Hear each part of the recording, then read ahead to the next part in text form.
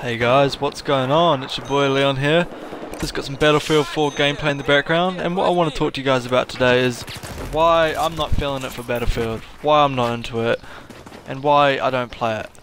And I might as well get this out there now. This is not a slander video to Battlefield 4. This is just talking about my opinion of it and why I'm not playing it as much as I suppose I should, seeing as I have it on Xbox One.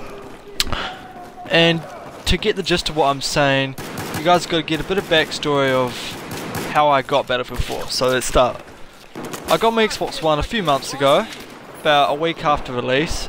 I ordered it from Harvey Norman. It took 3 weeks to get here. It's supposed to be here in 2 days, 3 weeks later.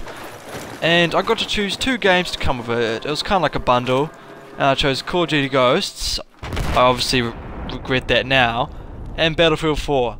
And I wasn't feeling it for Ghosts at the time either, because at that time it had already been out for Xbox 360 and PS3 for about a month. So the excitement for that was pretty pitiful, but I was excited for Battlefield 4. Oh, get a wee sneaky pistol kill there. Fuck, the M9's good.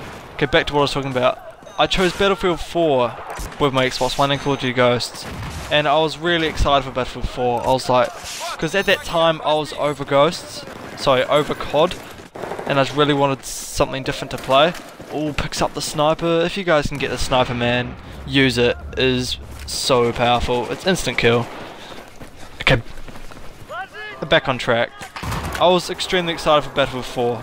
I needed a break from COD, and I thought Battlefield 4 was going to give me that. And I played it for a few weeks, and I was enjoying it. It is a good game. It's decent. It plays well. There's a bit of lag, but that can obviously be expected from a game this size. 64 players. Whew, it's pretty intense. And I was enjoying it for about a few weeks. I reached level 31, which is pretty decent for a few weeks. And then I just kind of stopped playing it for a while.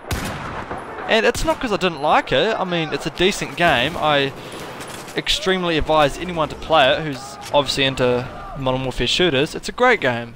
And I'm not slandering it, I'm just saying I'm not into it. I'm not feeling it, I'm not feeling the love. And I'm into COD. I'm a COD fanboy at heart. I love fast-paced shooters. You can see why I don't like COD Ghost now. It's obviously not fast-paced. Maps are huge, gameplay's terribly. Anyway, back on track to Battlefield 4. It's too slow-paced for me. I like games that are extremely fast-paced, run and gun, tons of action, always stuff going on. And Battlefield 4 just doesn't give that for me. I just don't get the pumping for it. I don't get excited to play it. I mean, I always get decent gameplays. In this game, I end up getting 19 for 1, which is pretty decent, I guess, seeing as though I don't play the game all that often. So basically, that basically wraps up what I was talking about today. Just why I'm not feeling it for Battlefield 4. And sorry if my voice sounds a bit croaky, it's just I've got a bit of a cold and a sore throat. Hopefully it'll be all good for my next commentary.